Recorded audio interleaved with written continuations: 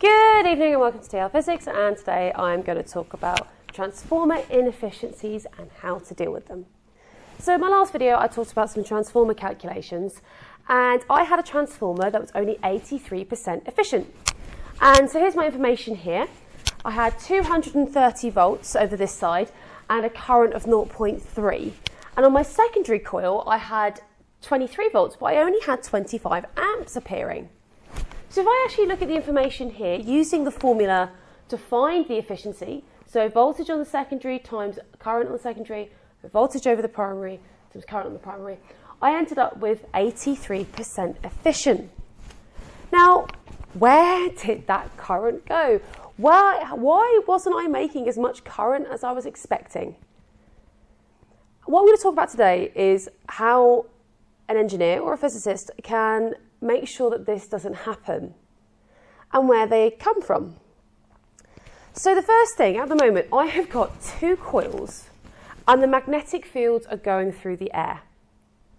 Now, what I could do is use a material that actually was inherently magnetic to support those magnetic fields, to make it easier for those magnetic fields to flow. Okay? Much like capacitors and putting a dielectric in, this is the same kind of concept. I'm going to use, to make this more efficient, I'm going to use an iron core to make it easier to propagate magnetic fields. So the air is a really inefficient way of a magnetic field to exist. If I channel that magnetic field through a magnetic material like iron, it becomes more efficient. So a transformer will look more like this. So here's my coils, and I'm going to put a magnetic core in it.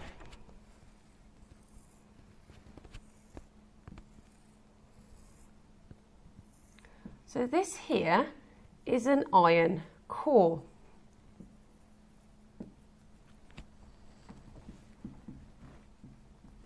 And what that is going to do is it's going to help promote those magnetic field lines to basically make it more efficient. So that's one way that I can remove this inefficiency. But how else? Now, my magnetic core, okay, is a 3D shape.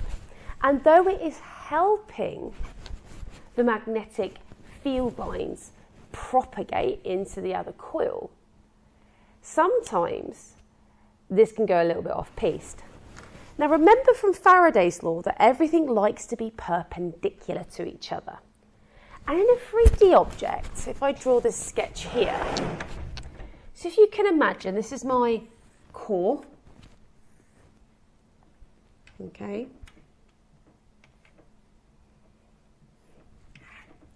Nice and 3D object there. Okay, I'm just going to draw a drawing like that to help me. If you can imagine, these field lines are not going to go in nice straight lines. They're going to end up going whoosh like that or whoosh like that, okay? Which means they're not going to cut the coil at right angles, given that maximum force, maximum magnetic field. So a way I can induce this, okay, the way that I can do this is by laminating the core. So I can laminate my core.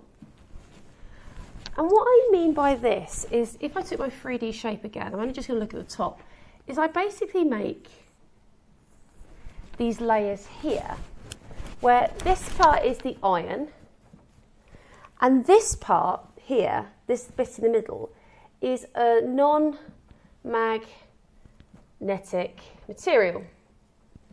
So this doesn't propagate any magnetic fields, which means only the magnetic fields will follow or propagate in these gaps here. And it's almost like funneling the magnetic fields, so they're going to cross the coil at right angles, which is what you want. If it doesn't, okay, if not laminated,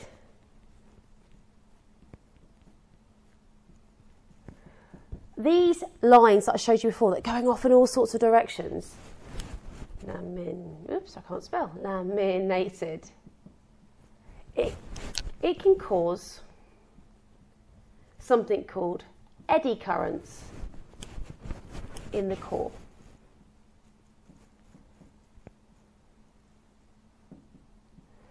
And what an eddy current is, it's much easier to explain from an aerodynamic point of view.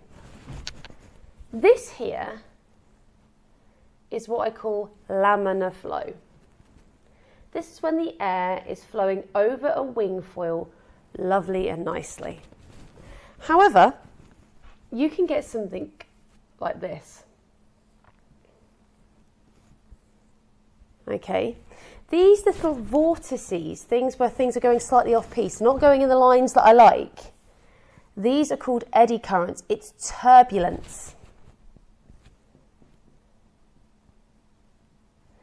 And what it's saying here in a core, if I didn't have these laminated bits here, the field would go off in all different directions, which would cause all sorts of electrons to go off in different directions, much like this air here, which is going to cause inefficiencies. So by laminating the core and allowing these funnels, I am forcing the magnetic field line to make sure it hits the core at right angles, meaning I have a nice flow of electrons in near enough a uniform direction, rather than these eddy currents here. Okay, so what I can do to improve my efficiency, of course, is first of all put a core in it, making it easier for those magnetic field lines to actually even propagate to the other coil. This one is about something to do with the core. I'm going to take that core and I'm going to laminate it to make sure those magnetic field lines are crossing that the coil at right angles for me to get my maximum out of my change in flux. And that there are inefficiencies and how to deal with them with transformers.